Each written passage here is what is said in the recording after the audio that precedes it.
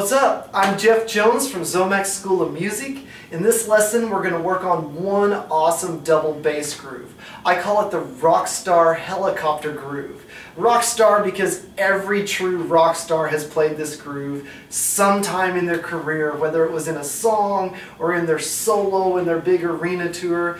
And it's a helicopter groove because it's kind of what it sounds like whenever you're thundering on the double bass with the 16th notes. Sounds like a big helicopter coming in. Anyway, it's a lot of fun, it's powerful, it's very cool groove. So, there's transcriptions available if you have a copy of my book, Groovology, The Study of Double Bass Drum Grooves. And if you're a German speaker, there's also a German translation of the same book available.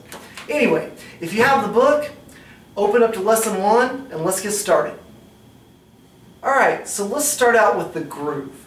The basic groove is actually pretty simple. It just looks and sounds difficult. But if we slow it way down and take one step at a time, it's not that bad. Our right hand is going to be playing 8th notes, and I'm going to play them on the hi-hat. But you can play them on the ride or the crash, the cowbell, floor tom, whatever you want to play it on. But you're just going to play straight 8th notes. 1 and 2 and 3 and 4 and. On the snare drum, you're going to hit counts 2 and 4. So it's going to be like right, right, and then together on 2, right, right, right, together on 4, right. Okay? Now with the bass drums, we're just playing steady 16th notes. So it's 1 E and 2 E and all the way through the measure. You're going to alternate just right, left, right, left, right, left, right, left. Now, when you play this, your right foot should line up with the hi-hat, and your left foot does not line up with it. So it's just an alternating thing. So every time you play a hi-hat on the number or the and, you should have a right foot on the bass drum with it.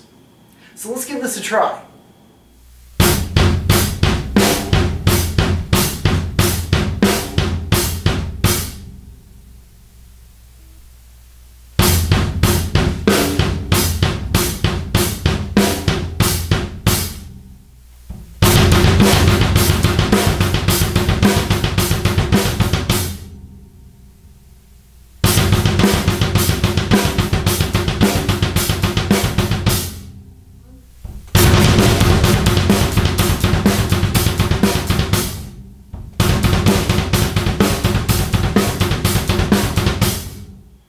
Okay, now that you know how to play the Rockstar Helicopter Groove, it's time to put a fill with it. So let's try this. Let's try putting quarter notes on the snare and the crash while keeping your 16th notes nice and steady on the bass drum. So your bass drum's still going to play 1 E and a, 2 E and a, 3 E and a, 4 E and a, and your hands are just going to play together, unison at the same time on 1, 2, 3, 4. If you're following along in the book, this is fill number 2 in lesson 1.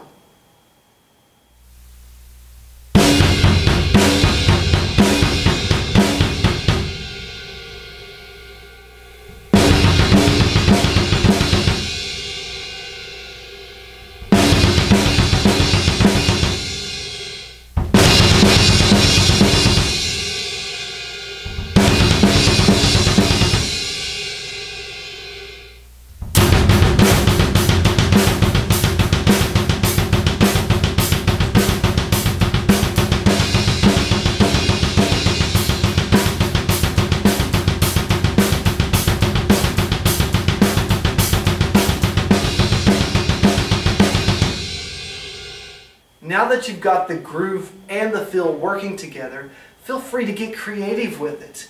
I've been using everything on the hi-hat. Feel free to use the floor tom, or a crash cymbal, or the ride cymbal, or china cymbal, or cowbell, or whatever you have on your set that makes noise that you like.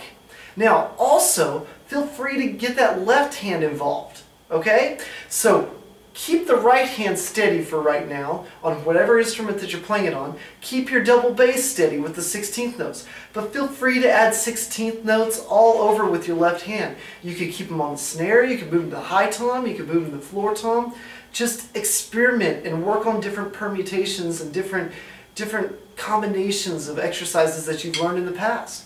Make it your own. Make it fun.